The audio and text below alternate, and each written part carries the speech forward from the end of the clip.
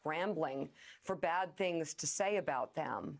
They held their event inside a Delaware gym, and there were face masks, and it was socially distanced, mostly really made for TV with reporters and cameras, no audience. Biden introduced Kamala Harris, his running mate, and explained his selection, while Harris shared how she, quote, came to know Joe. Both candidates discussed the need to rebuild the country and stood unified against Donald Trump. And I think Donald Trump just heard the case that they had against him, especially his handling of the pandemic. And let me tell you, as somebody who has presented my fair share of arguments in court, the case against Donald Trump and Mike Pence is open and shut. When other countries are following the science, Trump pushed miracle cures he saw on Fox News.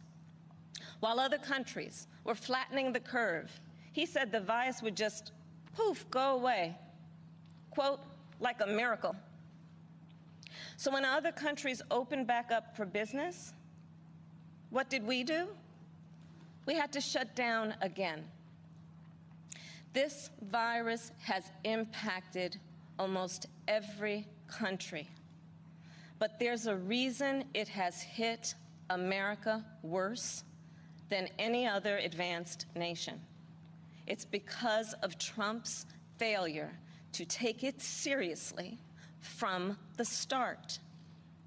His refusal to get testing up and running, his flip-flopping on social distancing and wearing masks, his delusional belief that he knows better than the experts. All of that is reason, and the reason that an American dies of COVID-19 every 80 seconds. It's why countless businesses have had to shut their doors for good. It's why there is complete chaos over when and how to reopen our schools. Mothers and fathers are confused and uncertain and angry about childcare and the safety of their kids at school, whether they'll be in danger if they go or fall behind if they don't. Trump is also the reason millions of Americans are now unemployed. He inherited the longest economic expansion in history from Barack Obama and Joe Biden. And then, like everything else he inherited, he ran it straight into the ground. Because of Trump's failures of leadership, our economy has taken one of the biggest hits out of all the major industrialized nations, with an unemployment rate that has tripled as of today. This is what happens when we elect a guy who just isn't up for the job. Kid Waya is one of the top trending housemates in the Big Brother Naija Season 5 house. And he is the son of 55-year-old Nigerian billionaire and business mogul, Terry Waya.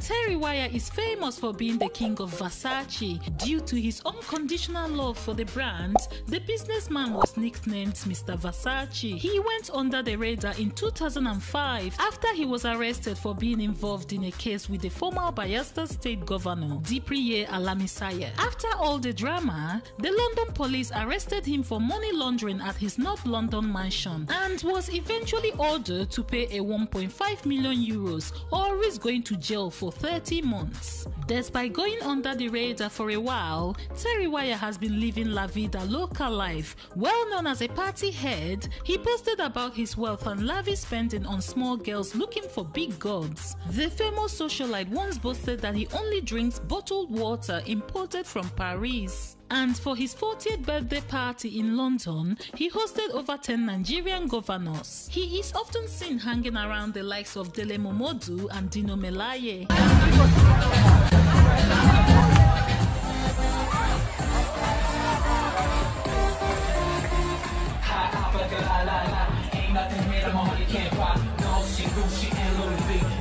The Billionaire completed his Abuja home Plaza Versace de Terriwaya in 2018, a vision he brought to life after falling in love with his favorite suit in the whole world, the Versace suit in the Bojab Arab Hotel in Dubai. In his Abuja mansion, everything is made of Versace, including the marble, lights, bed, chairs, pool, and even ceiling. Apart from lounging in presidential and royal suits in the best hotels when he travels, he loves attending beach parties and yacht cruises, occasionally rocking and showing off his collection of prestige watches. Looking at Terriwaya's lifestyle, he makes it look like Hush Puppy is still a learner in living the billionaire lifestyle. As a low-key billionaire living his best life, he often travels from London to Dubai, from Dubai to Italy, Spain, France, and back to Nigeria, all within a month. Without a doubt, Terriwaya is one of Nigeria's billionaires who is silently living life to the fullest.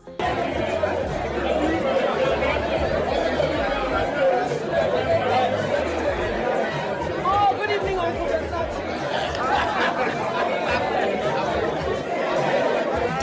Who knows how to have a good time was formerly married to Eno Onafisoye before getting married to Kid Waya's mother Susan Waya, who is a philanthropist, an entrepreneur, politician, business analyst, as well as a real estate consultant. Kid Waya is very close to his parents because he surprisingly still lives with them. While he talks about his father a lot on the Big Brother show, rumor has it that he has several siblings. However, his elder brother Teso Waya is well known.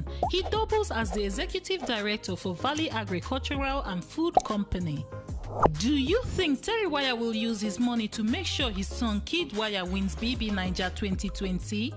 Are you surprised to see